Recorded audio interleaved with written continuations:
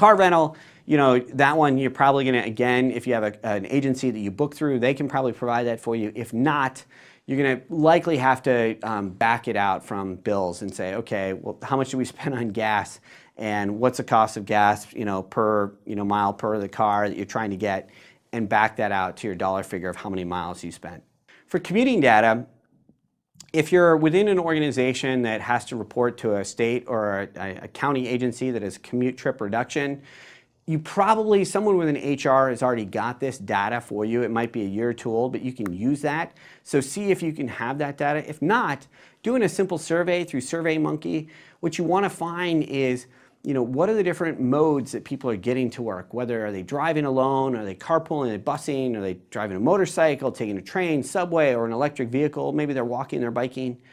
But you want to find out what's the mode, how many miles they're going, how many days a week, and you multiply that to each one and get it. And again, SurveyMonkey is a great tool for doing that because you can build the back end so it calculates for you automatically.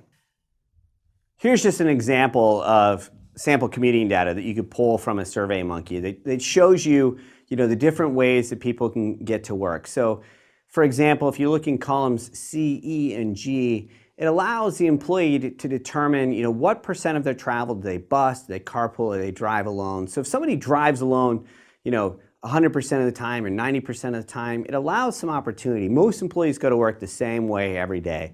But for those employees who maybe, during Bike to Work month, maybe they 5% of the time in the total year, they're going to bike to work. It allows you to capture it, but also see the distance it's traveling and all the associated emissions that will be going with it. So SurveyMonkey is a great tool to use for this if you already don't have a commute trip reduction program in place.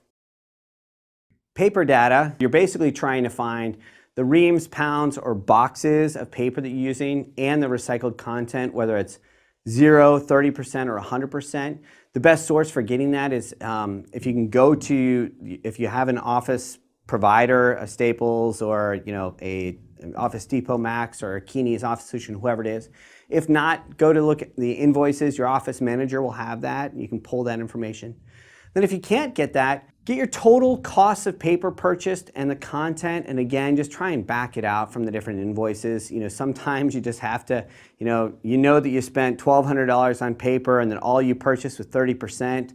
Well, you might just have to look online and say, what's a box of 30% paper cost, and divide out, and that'll tell you how many sheets of paper you use. So, there's ways at getting at everything if you can't find the primary data. So I'm going through this detail for you because, like I mentioned, you're not always going to get the primary data, so you have to have that secondary way of getting there. Waste and recycling, now this is actually the most difficult one. If you have the direct utility bill, you're going to get that. So what you're really looking for is pounds, tons, or cubic yards that whatever your dumpster is coming in. Frequency of pickups and container size can help on that. But if you can't get it, let's say you lease in an office like a lot of organizations do, and you just, as part of your triple net lease, you pay a dollar figure for utilities. Well, then you have to, again, take your overall costs, find out what the average cost per ton, say, of a waste haul is in your region, and then backtrack to get your quantity, and that's one way of doing it. Again, here's a sample bill that you can look for. What's the unit that you're looking for? You see that in gallon of recycled there, and a 2-yard load. So you have to make sure that you're not using the wrong data source on this, that you're going between yards and gallons, and you can also see the different taxes there.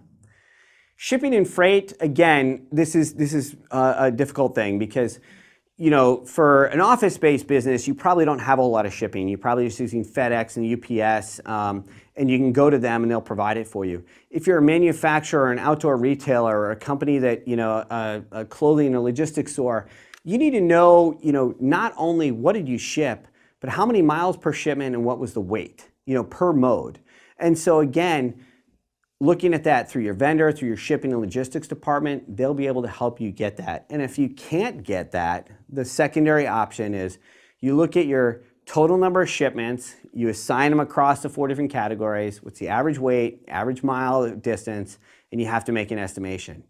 This is the most difficult one for a lot of organizations to do. So if you can, work with your shipping department or shipping provider, they'll give it to you. If not, the methodology there is a little less sound in the estimation, but it'll still help you get something to help you calculate your footprint. Again, here's just an example of what some sample shipping data may look like in Excel for you, and that helps you get an understanding of where it's coming from.